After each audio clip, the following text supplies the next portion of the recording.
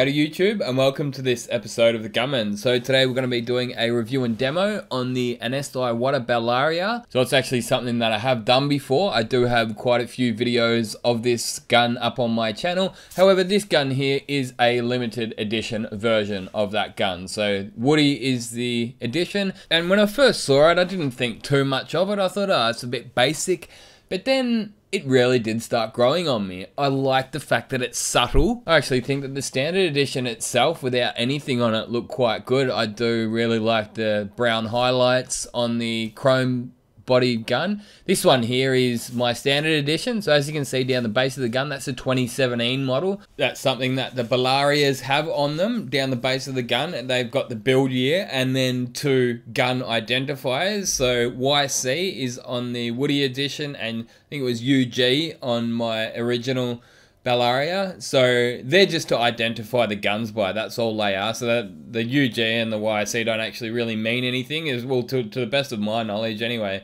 I've always thought they were just gun identifiers, so you could have like 5 or 6 of these guns from the same build year, but you would be able to identify them because they've got those letters on the base of the gun. So the first thing I always do when I get a new gun is take it up to my extraction fan and check the spray pattern on the gun to make sure it's spraying well, and as you would have expected from a gun like this, it is spraying spot on. Also, I've got a couple of Iwata AZ3 HTES impact guns, so they're more of a budget spec gun than this. This is sort of more of a mid-range gun, and I had 2 of those AZ3s come in, and both of them had imperfect spray fans on them. So yeah, straight away I looked at this gun and I'm like, yep, we're on to a winner. So these things are actually made in Japan. As you would expect, the Japanese are very good engineers and precision made tools. It's one of those things that, like, you just open the box, you look at this and you know you've got a really well made tool in your hand.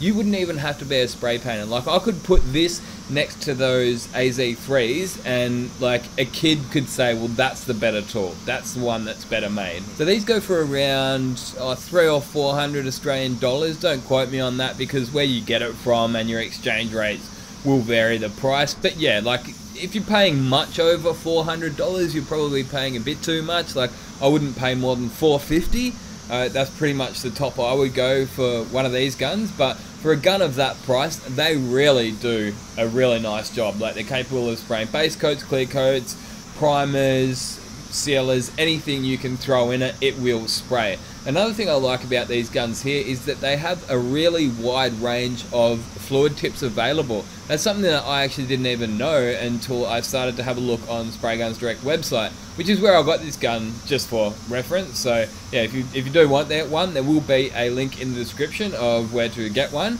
And we're actually going to do a giveaway on this gun too, one of these guns too. So yeah, a brand new one, not this actual spray gun. But yeah, if you hang around to the end of the video, I'll give you guys the details on how to win one. As far as fluid tips go, I would say 1.3 is probably going to be the best all-rounder for most people looking at using the gun for base coat and clear coats. So you might find that it's a little bit too fast in the winter. You can wind that fluid in if you really need to, and that will slow it down a little bit, but then you can open it right up in the warmer months and you'll have a nice fast gun on your hands. 1.4 is probably a little bit overkill for this gun here, and 1.2 is maybe a little bit more restricting. However, if you're spraying in the colder months or in like a colder environment, you might actually find that 1.2 is better suited for you. And on the other hand, if you're living in the middle of the desert, like the ultra dry heat, you might find that the 1.4 is going to be the right tip for you, where you really need to get that high amount of fluid on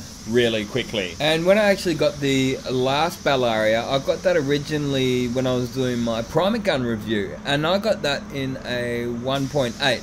And then when I was updating my top 10 spray gun review, I thought, hey, I would like to get some new footage of my Bellaria, but I didn't have a 1.3, so I actually sent an email to Spray Guns Direct. I said, hey, can you get me down a 1.3 for my Bellaria? So they were able to send down a 1.3 needle and tip, but I was able to use the exact same gun, and I didn't even have to change the air cap. So that's probably something that's worth noting.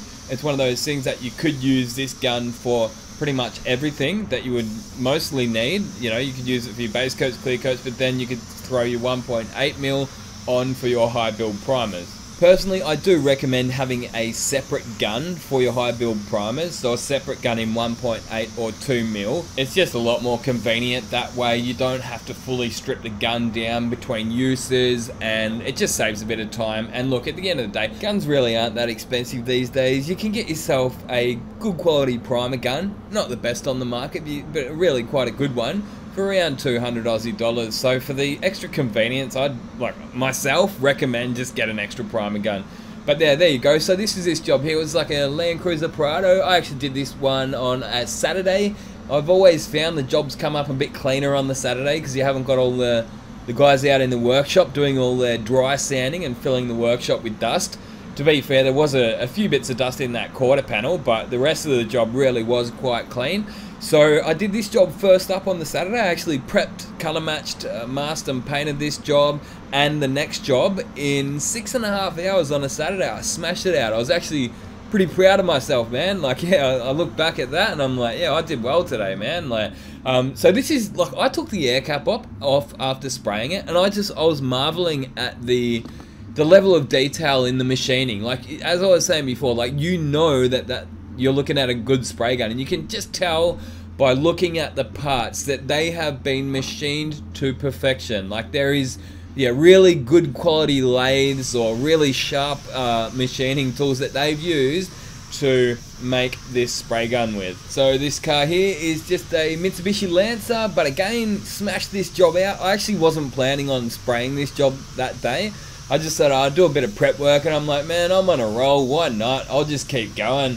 So I think I did some of the colour. So the previous job that I did on that Land Cruiser, that was like a 3-stage pearl. So you do get a little bit of downtime on those 3-stage pearls in between coats. So I like to hit bake after I get all of my base coats down, hit bake for like 20 minutes and then let it cool down for another 10 minutes. So I gave it half an hour between base coat and clear coat. And I did a bit of the edge masking on this one, the prep masking, and got the colour sorted and just sort of got the ball rolling on this one. And then, I don't know, I just kept going, and I'm like, yeah, why not, man? I've gone this far. And yeah, using Stando Blue, the base coat system that we use at the moment, it really is quite a fast application. I've actually recently learnt a few little things about this system that has really unlocked some of the full potential of the system. So having an air screw compressor, I would say, is like absolutely necessary. If you got this system here and you don't have yourself an air screw compressor, you are just gonna set yourself up for failure and extended wait times and drying times and stuff like that. Trust me, because I used to work in a shop that didn't have the air screw compressor, so they had like the old piston style compressor, and they really can't keep up with those high pressure air blowers that we need to dry this base coat down with. One of the other things that I've learned about this system is to be ultra careful when you are doing spray out cards. So when I was doing Standox solvent and any solvent system, you're gonna get like maybe a 5, if that, % difference of color depending on the way you spray it. So you could go like a little bit heavier or a little bit lighter with the solvent and you'll get a very minor change in the color, whereas this system here, if you go ever so slightly wetter or ever so slightly lighter, you will get a really big difference in the color. So look, I've learnt, don't even spray the colors out, just choose a good chip and mix it and paint it. The only time I will ever spray these colors out is if there is no chip and I need to use a Spectro. But yeah, most of the time there actually is color chips, I've found these days. So all these 3 colors that I did in this video, including this one, there was a color chip. So just mix it and paint it and blend, like blend everywhere. Don't go edge to edge unless you really have to. And even then, like if you do have to do spray out cards, do 2 sections on that spray out card. So we'll do like one section where you try to do your standard application, then another section where you put an extra coat over the top with a slightly different application, and you will really see the 2 different color changes. So then I'll get that color card, look up to the car and say, hey, it's somewhere in between there. And if I spray it this way, this is what it's going to look like. If it's sprayed this way, this is how it's going to look like. So yeah, just being aware how the colors can change depending on how you spray them on.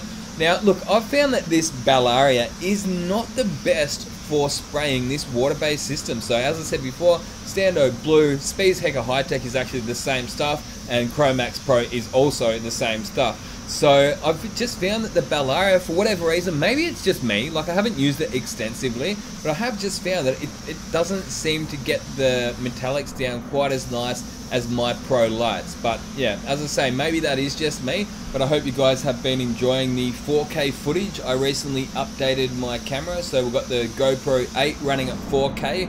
I'm also rendering all the videos in 4K now, so I can notice a improvement, so I hope you guys can too. But as I mentioned at the start of this video, if you guys would like to win yourself one of these Anust Iwata Bellarias, you can visit the website that I've created. There's a link in the description. Click that link, leave a comment. It can say anything, and after a week I'm going to be drawing a lucky winner of the Anust Iwata Bellaria Woodii edition. On the other hand, if you would like to go and buy one of these, there will also be a link to Spray Guns Direct website where you'll be able to buy one of these online, and they do ship worldwide. I'd like to say a big thanks to everyone for watching, and if you'd like to support the channel further, you're more than welcome to go over and check out some of the merchandise we've got. My personal favorite is those spray suits, so they're a good quality Colad branded spray suit with the Gunman logo on it. There's also hats, drink coolers, hoodies, and t-shirts, so be sure to go over and check out the link in the description if you are interested. All that aside, I'd just like to say a big thanks for watching, and that is enough to support the channel. But as I say, if you'd like to go the next step, then be sure to check out some of that merchandise. Thanks for watching, and until next time, get out there and paint some shit. Gunman out.